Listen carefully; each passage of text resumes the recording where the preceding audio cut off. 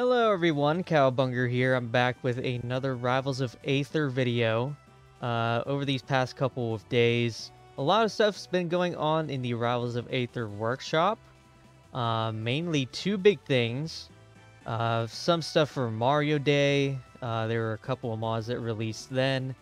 And also there was this little presentation that showed off some Smash ports that were coming over to Rivals of Aether.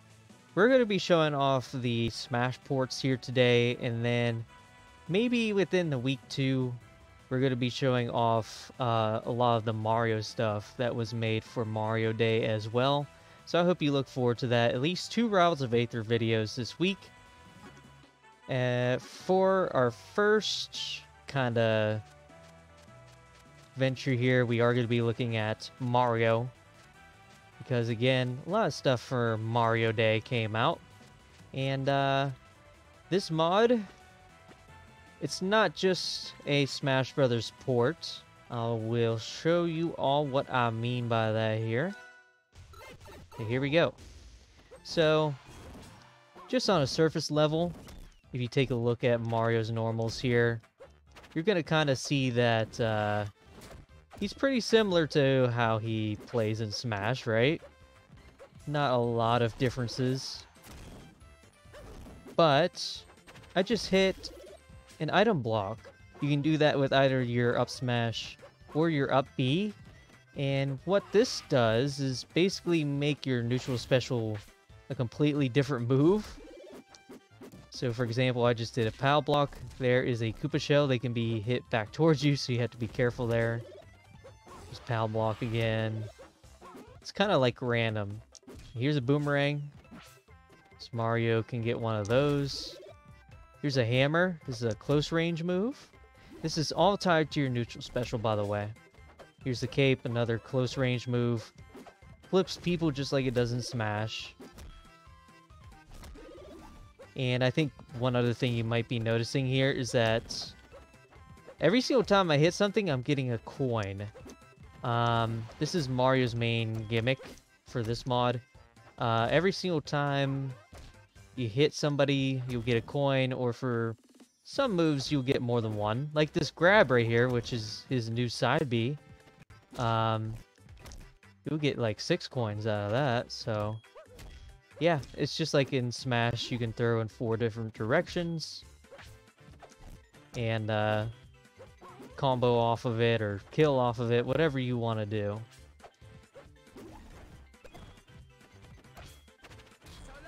Had to show that one off.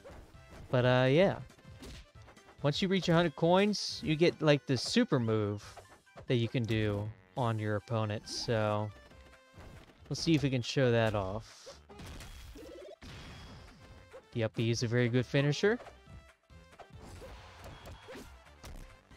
Ow. Still use the cape to air stall a little bit. As you can see, Mario is a bit of a combo fiend.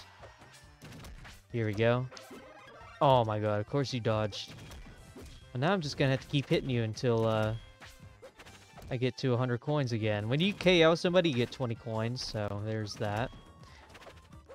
Just gonna keep doing down airs on him. Actually, here's down B. It's kind of just like, you know, the classic Mario spin, just with a cool different animation on it. The down throws. The throws are really good. Really good for getting you some coins. Oh yeah, and then his side B in the air is actually his dive, so you can bounce off of opponents with it. You can also bounce off the ground, and you can like jump cancel it as well. So lots of utility there. Dang it. Get over here. Let's keep on grabbing them. We're building it up pretty fast just by doing things like this. Almost there. We can pretty much safely KO him now and we'll get it again, so. Takes a lot. You're probably only going to get this one time per match, so when you do get it, you gotta make it count, you know? I'm just gonna try and, like, you know, just hit him. There we go. Let's say, trying to combo into it, it's definitely possible, but I think it's pretty hard to do, personally. I don't know, maybe because I'm crazy like that. Yeah, this PAL block basically works as you would expect. It hits anybody on the ground. Also hits people who are like right next to it, so... Yeah, Mario's super duper heavily focused on getting combos. Which makes sense, because with this coin system, you would think a character with something like this definitely needs to be able to combo.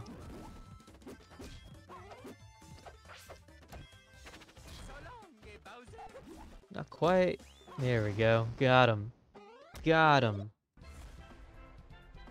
Now, this Mario mod has something pretty interesting about it. Let's look at these alts. I think I showed them off already, maybe. I don't know. Let's use Dr. Mario for this one. So this little icon right here, I'm sure you guys noticed it. If you hit it, it changes his moveset a little bit. So let's check it out. And I'm sure this alt will also, yeah, give him a pill, so that's cool. But let's see. Huh. Ah. Kind of see he's got a cape during that. And, yeah, no item blocks. So you always kind of have a, kind of always just have a standard moveset with Mario here, so... Yeah, it kind of seems like with this moveset, the down B and side B are kind of like combined, so this probably can reflect projectiles. I'll see if I can test that out. I'll spam this thing when, you know... Nah, I don't know. I thought he was supposed to have a cape somewhere here. I don't know, though. There we go.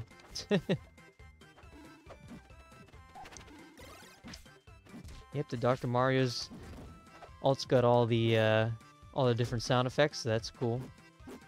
I thought I was gonna change his look completely, but I guess not. Yeah, there's a good old ladder combo for you. Ah, there's the side B. So yeah, you don't have a dive in the air with this moveset. That makes more sense.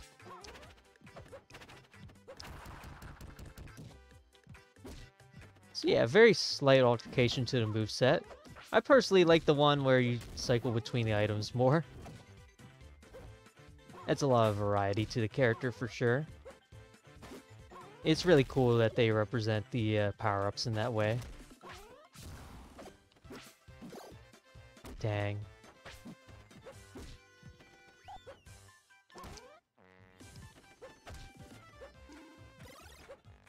Get him! There we go.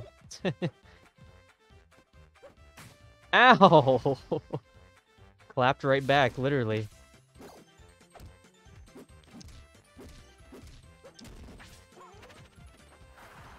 His forward air in this mod is super duper fast. It's probably more of a combo tool than anything in this mod.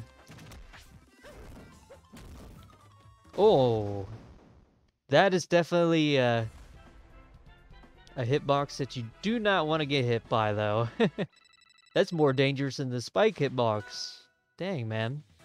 Well, be showing off those two versions of Mario. Now we're gonna move on to Luigi. Go Luigi, indeed. Let's look at all of his alts. Gooigi's in there. Mr. L, let's go. Got Boo, Mugman. Brawl, so all non-saturated basically. Danny Wells, that's the guy who played as Luigi in the Super Show. Okay, let's go on Mushroom Kingdom here. I feel like maybe I should show off the Aether versions of these stages too. Let me know if you want to see them. Because this is supposed to be, you know, Smash 64 version of this stage, so I could show it off some other time. This Luigi here is very, very, very similar to his Smash version. No crazy gimmick like Mario has.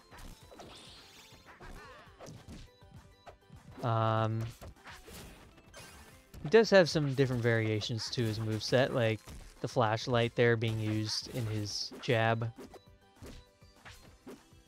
This side B, only in the air. No misfires on it, I believe. And you can store the charge on it. But on the ground, your side B is the grab. Kind of like with Mario. He's got a really good wave dash, of course. So why wouldn't he? But yeah, he's even got the dash attack. He's got basically everything, just with a bit of a electric flair to it. Here's this down B. You can, you know, do the up B. I'll see if I can show that off here.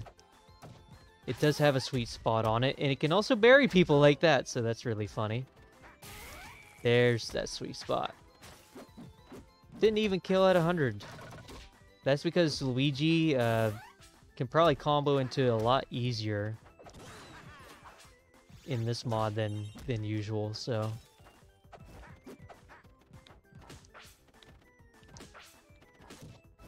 This plunger's definitely got a lot less range, too.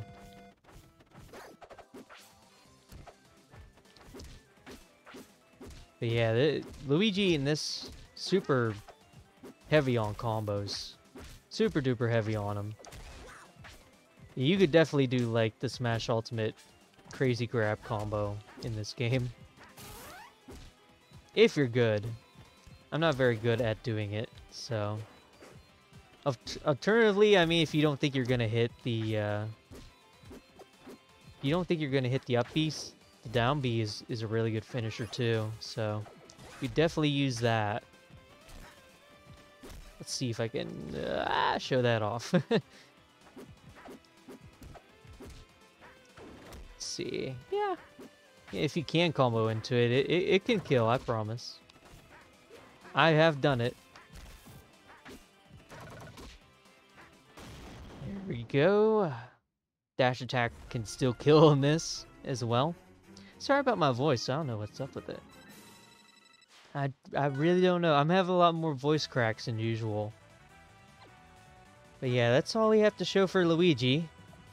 Now it's time for Pac-Man. The most famous Mario character of all. No, but really, Pac-Man is about just as iconic as Mario is, so... Pac-Man's a very, very, very interesting character in this mod. A lot of his moves really interact with each other. I hope I'm going to be able to show it off, but starting with a lot of the normal stuff here that you will be familiar with. His fruits basically work exactly as they do in Smash, so nothing crazy there. I'm trying to not get the apple. There we go. It's the watermelon. The Galaga ship. Ow. The bell. It does stun people. There it is. Just walked right into it for me. Thank you, Malo. And the key.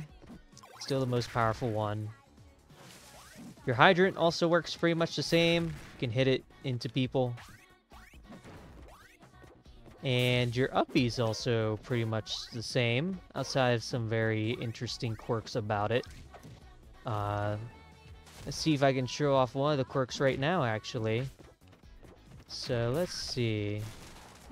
It does take quite a bit of damage to get this going. It definitely takes somebody to stop trying to hit you in order to set it up. Pac-Man's a very setup-oriented character for sure, but it feels like he's an all-rounder. He can do it all. So, let's see. Let's do that. Put his hydrant down. So this is just like SSF2, where you can make the hydrant bounce on your trampoline, which is awesome. It's sick. I love it. Your trampoline, I'm pretty sure, can interact with your fruits as well. Yep. So there you are. One move I have been avoiding is side B, and that's because it's completely different. You basically stick people with a pellet, and then you can do a lot of cool stuff with it from there. For example, put down your hydrant. You can actually stick your pellet onto your hydrant and then, you know, go to it, which is really cool. Instantly breaks it.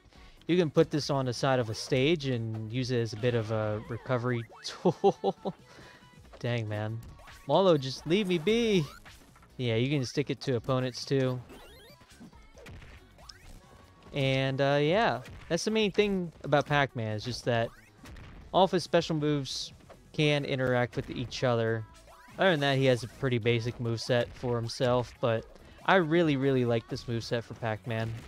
I think the pellet, the first time I saw the pellet, I was like, man, that's genius. And yeah, new dash attack, kind of a new nair because it's a multi-hit. New down air too. It's actually the butt smash, right? Which he definitely should have had in regular Smash. Doesn't make any sense why he didn't before. And yeah, no, everything else just about the same for Pac-Man here. I gotta try now because I'm about to lose.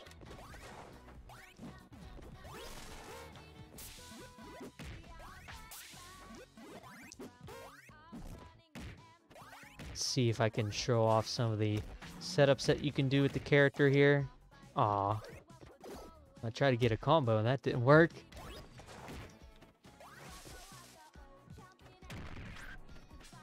Come on.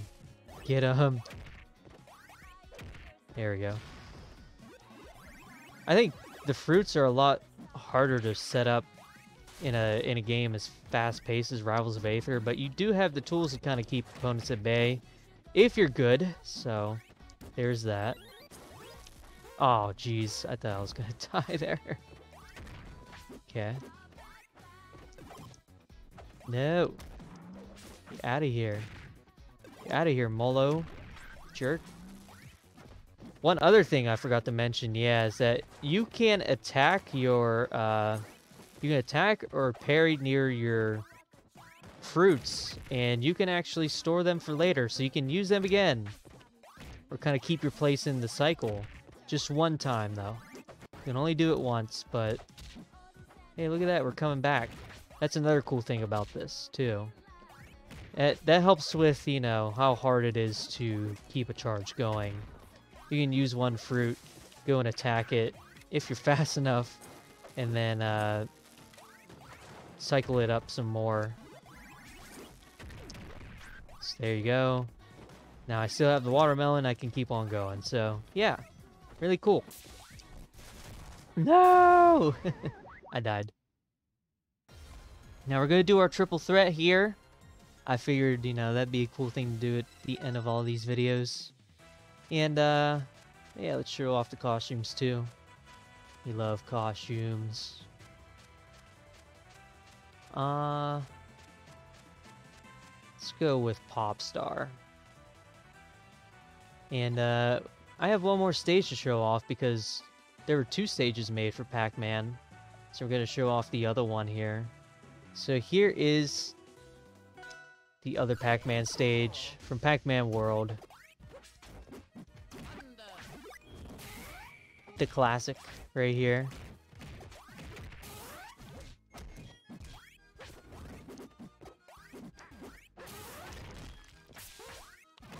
It's a very interesting trap right there. Ow. Ow. This is be chaotic.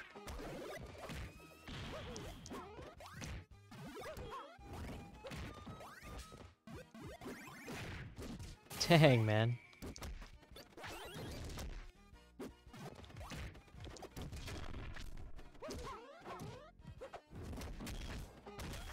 Ow. Computers are really kicking my butt, man. It's a close match. Let me tell ya.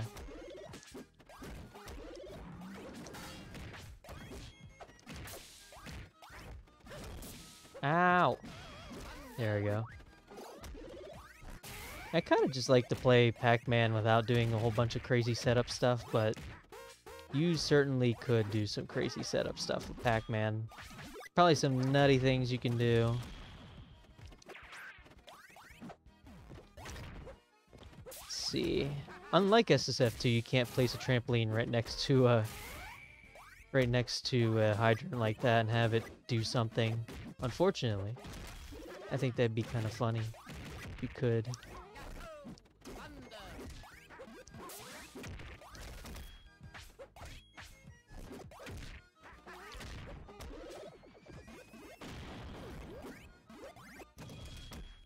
Luigi's already gone. Okay, well, I guess it's just me and Mario. This music is not very fit for a fight, let me tell ya. What you waiting for, Mario? There I go. I had my key, now I don't. You can't move during this. It's not good. It's not good. No rolling during that.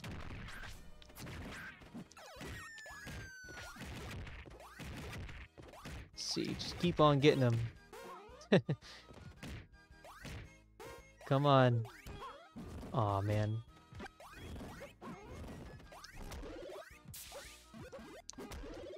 You kind of actually stall in the air a little bit when you use this, though. Some very interesting decisions for sure. And there we go. He bounced off the hydrant. So that is all for today's video. I'll show you guys what we're going to show off next, just so you can get a little bit excited. We're going to be showing off, finally, a Waluigi mod. Let's go. We're going to be showing off another Mario. This time it's Super Mario, and it's completely different from, like, any Smash moveset that Mario's ever had, so it's pretty interesting. And we're going to be showing off an arrow. This is extremely obscure. I need to do research on this because I have no idea what this is at all. But yeah, probably out of all the Rivals of Aether mods, this one's the most obscure to me, and that's saying something. I mean, somebody literally just made an arrow a character. Yeah. Probably still not as crazy as a suitcase, but still pretty crazy. So this is what we have to look forward to for the next video. Can't guarantee that'll come out like tomorrow, maybe Wednesday, Thursday. It'll probably be this week though. So I'll see you guys then. Bye bye.